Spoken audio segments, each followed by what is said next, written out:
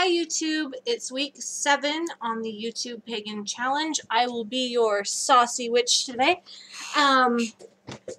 This week's topic is sacred texts and mythology and what they mean to you, what you use, and along those lines. I personally don't necessarily have any sacred text that I would use on a regular basis.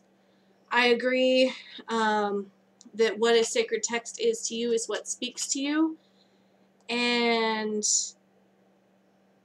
I think that's really the most important with how I view them is more of a way to explain the unexplainable and or fables in a manner of speaking. Like, a lot of stories have some sort of lesson to them, and often that goes with a cultural undertone or overtone with how that is portrayed. Like,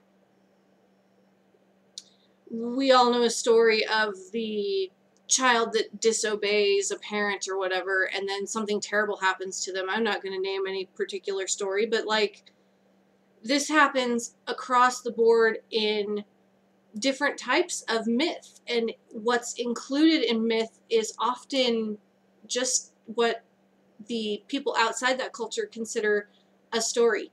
The fairy tales, Grimm's fairy tales and stuff, that is mythology. People are mostly familiar with a lot of the Greco-Roman mythology because it's actually kind of taught in school, and again, there's a lot of things that are lessons in that.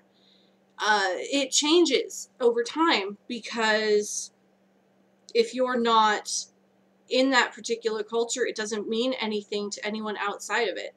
So they look at it as just a silly little story to tell around a campfire or whatever. And therein goes with the sacred text and what is sacred being totally subjective. It means something to you or me doesn't necessarily mean it means anything to my neighbor, and I can't fault them for that if they disagree. We all have the right to our own opinion. Your opinion may be wrong, but you have the right to it. I joke. I think that's pretty much it. I view it as someone put it on a Facebook group, a poetic understanding of mythology, because like the Germanic mythos of the cart, it's not just Germanic, but a cart pulling the sun. I just know that that is a Germanic theme. It's Germanic story is the way that it's portrayed. 2 goats pulling a cart. It's what makes the sun rise and set. We know that it's not a cart pulling the sun. I believe the Greco-Roman also has a chariot that's driving the sun across the sky. So we know that that is not how it actually works. However, if you take it in a little bit of context and go, I'm a person here on Earth, and from my little perspective, it looks like something is pulling the sun across the sky. It's an easy way to explain something that would have been hard to explain. The same goes for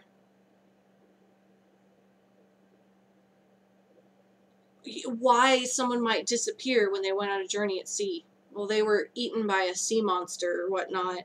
Like, it kind of makes sense if you think about it, as the sea could be that monster. If they were swallowed up by the sea is a very tumultuous thing. At times, not always, but it can be at times. Anyone who's ever been through anyone who's ever been through anything near the sea and seen a storm and how it can interact. These are forces of nature, which again is covered in myth. The forces of nature and the kind of explanation as to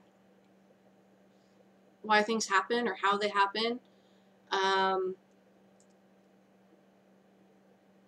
So I think that about sums it up for this week. I don't really have I think whatever is sacred to you is whatever stirs a little something inside. To kind of go with a spark joy type of reference. Marie Kondo. Yeah.